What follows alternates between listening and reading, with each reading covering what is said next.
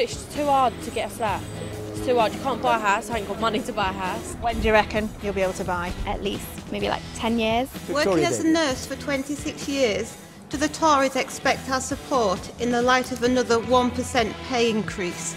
But there isn't a magic money tree that we can shake that suddenly provides for everything that people want. Indeed, there was no magic money tree for the nation. But are the Tories about to unveil a more modest magic money tap?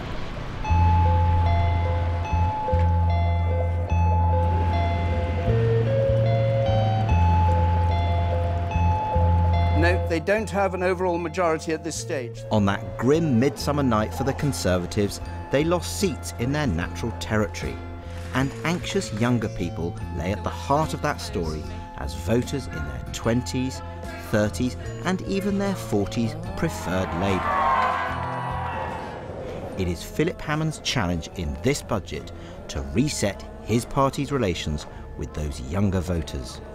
At the June election, we lost among all age groups up to the age of 49.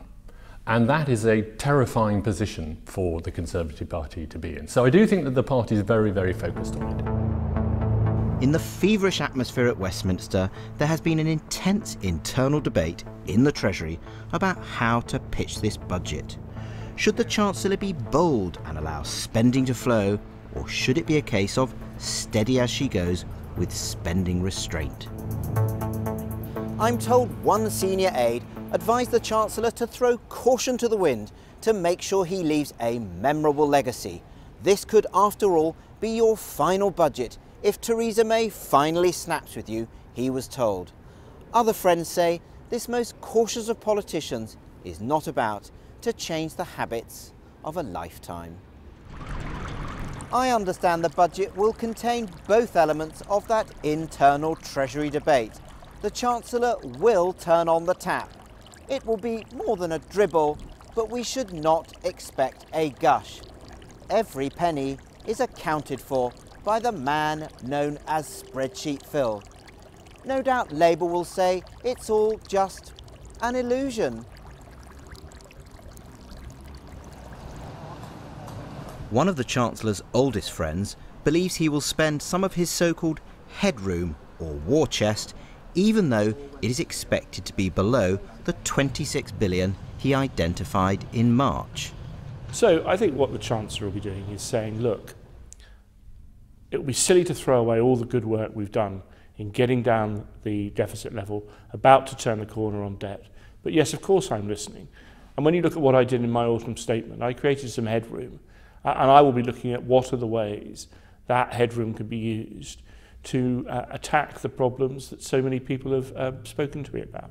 I am absolutely convinced that he'll be looking at some housing ideas, and there are some really creative ones about looking at loan guarantees for small builders and things in that sort of era. But also he knows that we need to build more social housing and affordable housing. I think he'll be looking at ways he can encourage that. The astonishing fact is the difference in the likelihood of someone voting Conservative, whether they've got a mortgage, own their own home, or are in private rented or socially rented accommodation. And the difference is dramatic. And I know that every single Conservative MP is very, very focused on that fact and on the reality, which is that if we do not do something about this over the next 3 to 4 years before the next election, then we will be writing ourselves out of the electoral script. We can expect a united cabinet front next week, but not since the Blair-Brown wars has there been such a poisonous atmosphere ahead of a budget. One ally of Philip Hammond told me that Boris Johnson and Michael Gove are leading the internal charge against the Chancellor because they fear that the Treasury has grabbed hold of Brexit policy. This friend told me the critics are like Samson. They could bring down the entire temple.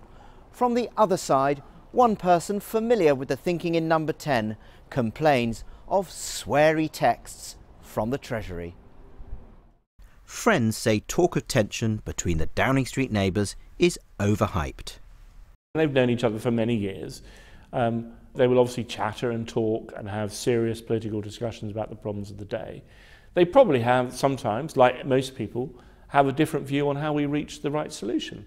But like most people, they'll have a discussion and come to an agreement. And I've seen that, I think, a number of times in policy matters. And I do think that the characterisation of the split between the Prime Minister and the Chancellor, the rubbish that they can't spend any time in the same room to them, was actually put out on the day they'd spend over 4 hours in the same room with each other. So it seems to be complete nonsense that there's a split. Labour says the budget will have to tackle monumental challenges. I hope that we'll have some long-term measures from the Chancellor. I hope he's not going to be buffeted into, short-term measures that won't really deal with some of the fundamental problems that we have, particularly around low pay, because of course we've seen the longest squeeze on wages in Britain recently since Napoleonic times, and that's feeding through, I think, into people's political preferences as well. Turning on the taps may signal a gradual move away from the world of austerity. The challenge for Philip Hammond is to ensure he is still around for this new era.